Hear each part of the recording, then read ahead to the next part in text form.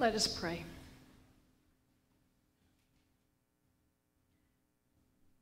Our understanding of your word comes from you, O God. Open our ears and our minds and our hearts to hear what you would have to say to us. Help us upon hearing to understand, and upon understanding to act. In Jesus' name, amen. Reading from the 18th chapter of the Gospel according to John. This is in the midst of the arrest and trial of Jesus. Then Pilate entered the headquarters again, summoned Jesus, and asked him, "Are you the king of the Jews?" Jesus answered, "Do you ask this on your own, or did others tell you about me?" Pilate replied, "I'm not a Jew, am I? Your own nation and the chief priests have handed you over to me. What have you done?" Jesus answered, "My kingdom is not from this world. If my kingdom were from this world, my followers would be fighting to keep me from being handed over to the Jews. But as it is, my kingdom is not from here." Pilate asked him, "So you are a king?" Jesus answered, "You say that I am a king. For this I was born, and for this I came into the world, to testify to the truth. Everyone who belongs to the truth listens to my voice." Pilate asked him, "What is truth?" The word of the Lord. Thanks be to God. For liturgical geeks, such as myself, today is a big day in the life of the Christian church. It is Christ the King, or Reign of Christ Sunday. Think of it kind of like New Year's Eve. On the liturgical calendar, it's the last Sunday of the church year. Tracing our steps back, we began this year in anticipation of the coming of the Christ child. We'll do that again starting next Sunday.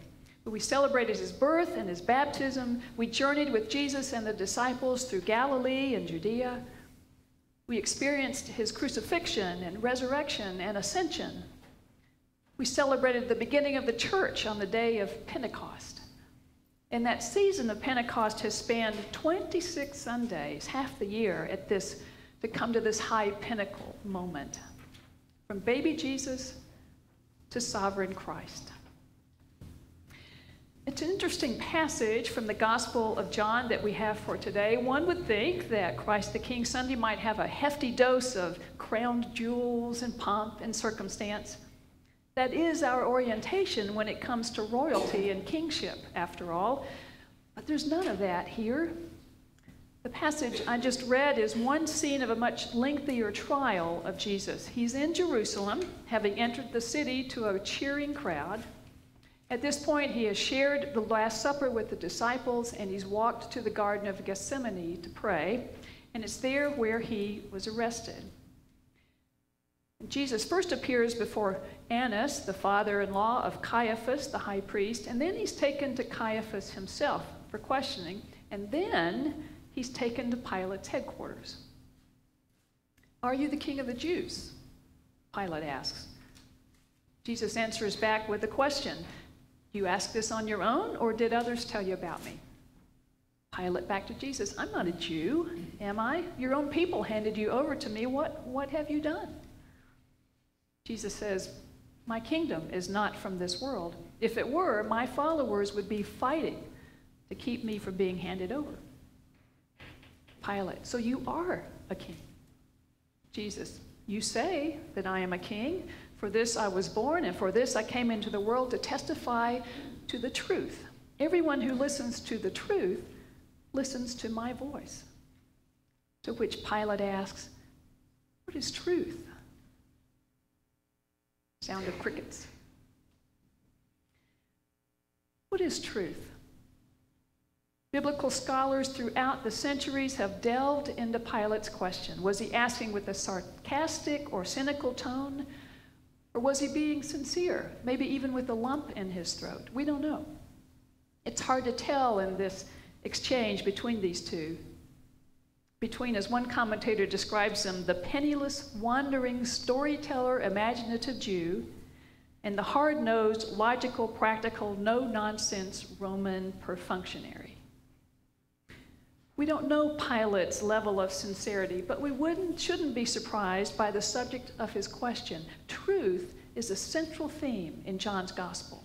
John establishes that theme early on in the first chapter. In the beginning was the Word, and the Word was with God, and the Word was God, and the Word became flesh and dwelt among us, full of grace and truth. And the remaining 20 chapters all serve to demonstrate the veracity of that claim. John the Baptist testifies to that truth. Jesus identifies himself to his disciples as the way, the truth, and the life. And he goes on to impart truth to them on a number of occasions throughout that gospel. Equally strong in this gospel is John's development of those who reject that truth and side with the world, as John calls it. And this morning's passage is the culmination of that theme. One writer sums it up well when he writes, in John's gospel, Jesus has enabled people to face the truth about themselves, about their relationships, their faith, and the world in which they live. And now Pilate has the possibility of recognizing the truth, and he's looking truth in the face. There in Pilate's headquarters, the kingdom of Rome and the kingdom of God come face to face. Jesus does not deny his kingship. Rather, he redefines it. He contrasts his kingdom with the earthly kingdom of Rome. Jesus' realm is not otherworldly, it's just of a different character. If it were like the kingdom of Rome, the disciples would be fighting like Roman soldiers. And Peter had attempted to do that earlier in this same chapter when he draws his sword and cuts off the ear of a Roman soldier that's come to arrest Jesus.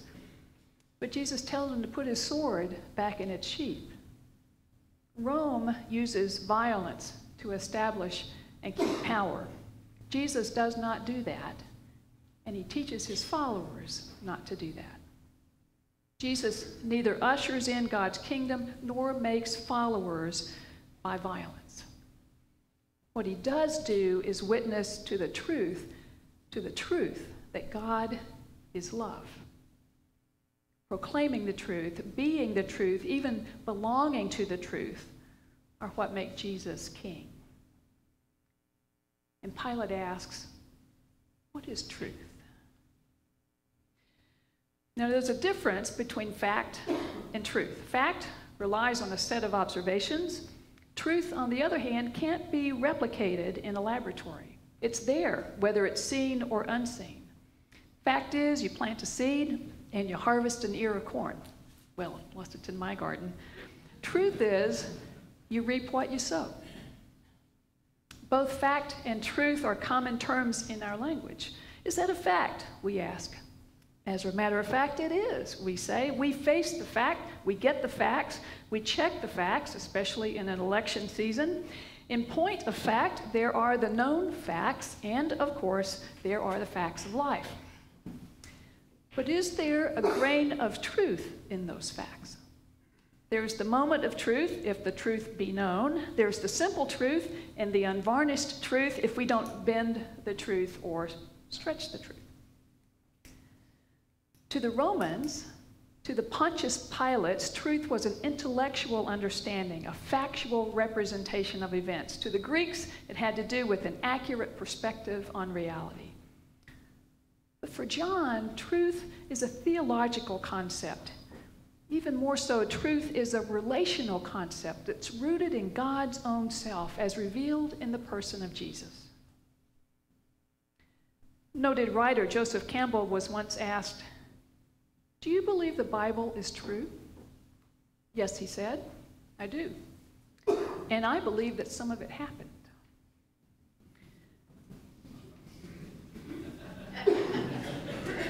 The Bible is not altogether factual, but it is definitely altogether truthful. There's a difference. In God's kingdom, truth has to do with what one believes, yes, but it also has to do with what one does.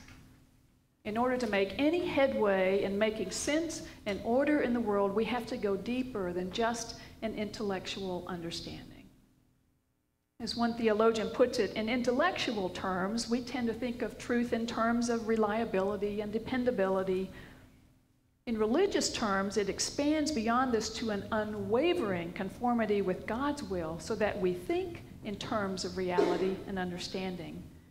We must seek to know God and live as active witnesses on this journey into God. Jesus' life and mission is a model of this for us. In Jesus, we learn that truth is a stimulant for faithful living and witness rather than only a matter of contemplation. Truth is something we do. Truth is something we do. It's living our lives in a way that seeks to demonstrate God's grace and love. And that means living our lives in a manner strikingly different from the other empires and the other kingdoms of this world. It's a realm where the first shall be last and the last first. It's where the meek inherit the earth. It's about giving, not getting. It's where one doesn't just think about the least of these, but actually relates to and becomes one among them. It's where the king washes the feet. It's a kingdom where the strongest power is love. Earlier, I made the distinction that facts rely on a set of observations, whereas truth is there even if it can't be seen. To me, that's what this day is all about when we celebrate the reign of Christ. There's much to Christ being king that we do not see. There's that already and that not yet that we so often talk about with our faith. The fact of the matter is that we acknowledge the victory of Christ over sin and death that's already been accomplished at Easter. And while we have yet to see the full fruition of the reign of Christ, the truth is that Christ reigns even now. And that's a truth that this world desperately needs to grab hold of. The fact of the matter, this month 130 people were killed in Paris, 21 in Mali, scores more in Beirut and Baghdad. The truth is, Christ reigns. The fact of the matter, 65 countries in this world are currently involved in war, with 665 militia, guerrillas, separatist groups, drug cartels, and such.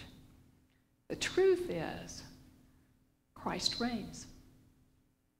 The fact of the matter, last year Tennessee ranked 41st out of 50 states when it comes to child homelessness. More than 28,500 kiddos were living wherever their families could have a place to put their heads. The truth is, Christ reigns. The fact of the matter, on average, someone in this country dies by suicide every 13 minutes. The truth is, Christ reigns. The fact of the matter, nearly 47,000 gun violence incidents have been reported in the U.S. this year, 293 mass shootings. The truth is, Christ reigns. Fact of the matter, over 50 million Americans, including nearly 17 million children, are struggling with hunger, food insecurity, by definition. The truth is, Christ reigns. The fact of the matter, nearly 7.5 billion people inhabit this earth, which is straining its resources. 1/3 of those folks do not have access to clean, fresh water. The truth is, Christ reigns. The truth is, Christ reigns. And we are called to tell that truth and to be that truth. Starbucks has received a lot of attention of late because of their red cups. They're plain red cups for the holiday season.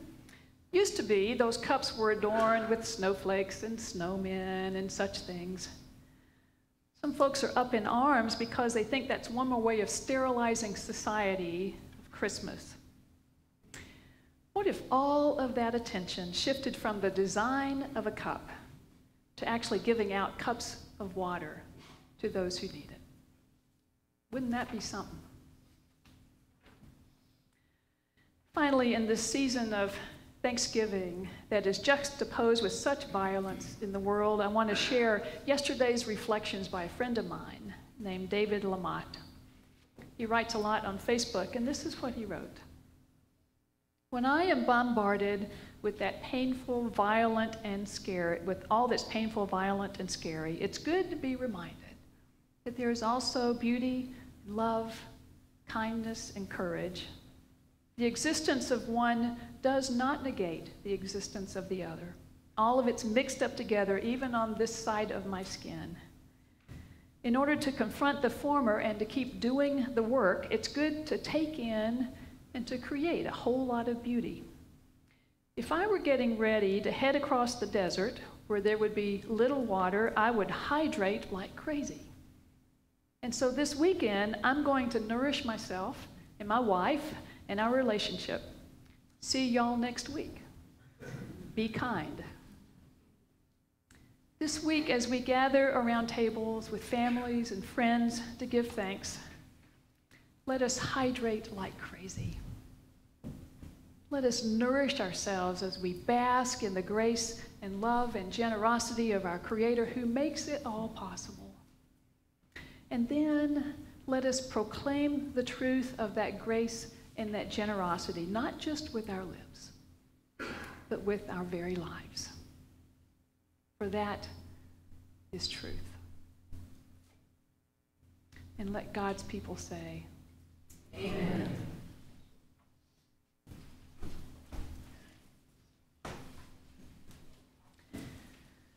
Let us stand and declare what it is we believe. In life and in death, we belong to God.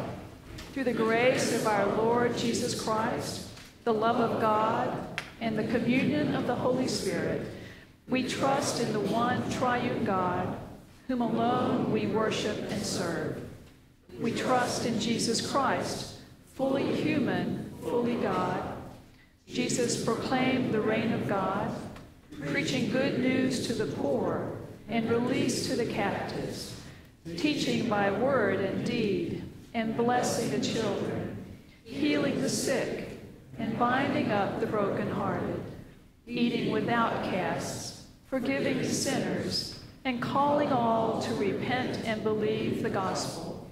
Jesus was crucified, giving his life for the sins of the world. God raised this Jesus from the dead, breaking the power of sin and evil, and delivering us from death to life eternal. Amen. Please be seated.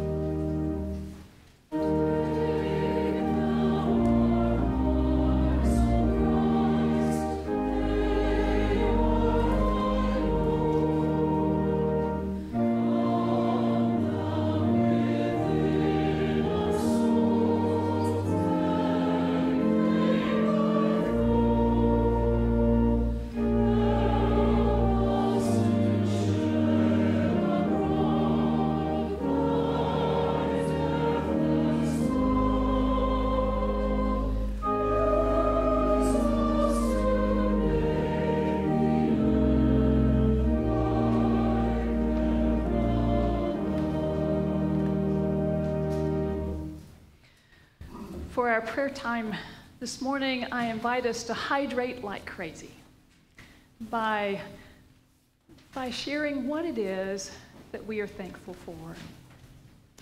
For what are you thankful?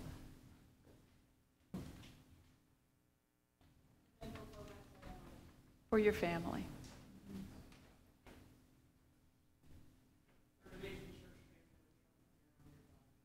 Amazing church family when you don't have your own nearby. For a new day.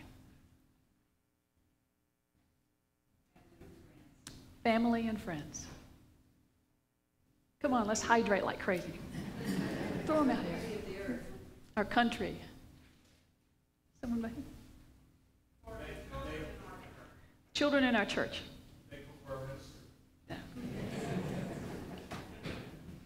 Come on, come on, come on. For those who serve our country. Jim. I'm thankful for my wife. Your wife. And for Meg, right? For the gorgeous world in which we live in. For November finally feeling like November. For my home. For what? My home. For your home. Yeah. For diversity.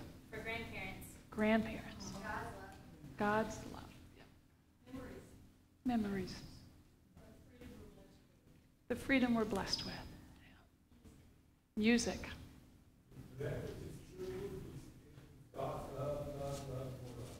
That which is true and God's love, love, love. And more love. For the scriptures. Friendships. For the scriptures. For Children's Hospital. That's right. For our pastor. For a great vet and a healthy dog. Warm, fuzzy puppy dogs and, and cats. All right. Yes. Yeah, we're hydrating like crazy. Okay, cats. For the chance for Bible study and new friends. Chance for Bible study and new friends. Forgiveness. The ability to share. For grace. For grace, with a capital G. Yeah. For a warm house on a cold day. Yeah. For those deviled eggs I'm going to eat at my mama's table in a couple of days. For the miracles of modern medicine. Amen to that. For Jim Allen being back with us. Yeah. For mystery. With a capital M. Yeah. Say again. For the kindness of strangers. For new friends. And old ones. Or long term. Yeah, long term. And old ones. All right.